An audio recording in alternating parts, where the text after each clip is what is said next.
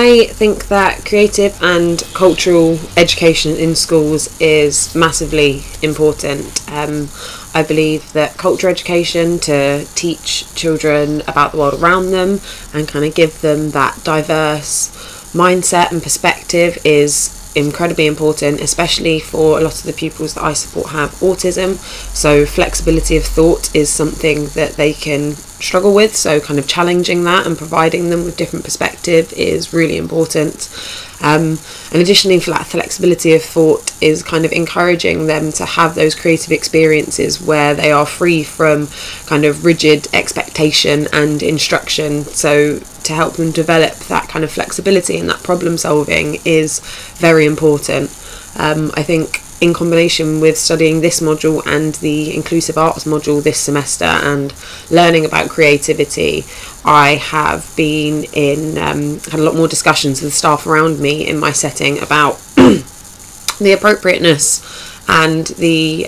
relevance in some of the creative activities that we do. For example, I'm very used to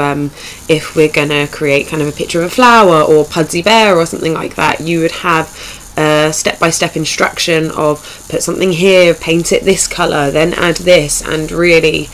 it's incredibly rigid, and what room for creativity are we offering here? So a lot more discussions that I've had about offering them a range of materials, and if we do want to supply them with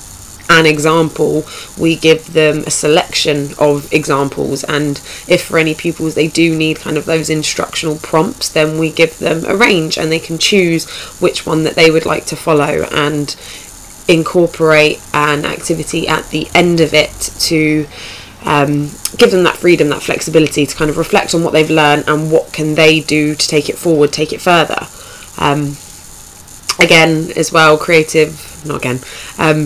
education, I believe, especially for my learners with SEND, is massively important. I think the daily challenges that they face, they're very aware of the things that they can't do in everyday life, but if we offer them those kind of inviting experiences to try something and just see what happens, that can be incredibly rewarding in teaching them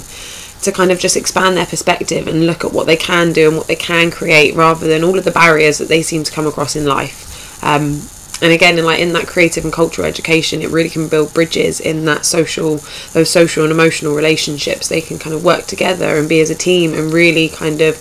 gain that perspective on the similarities, but also the differences that they share with the people that are around them. In my setting, we are incredibly play-based, so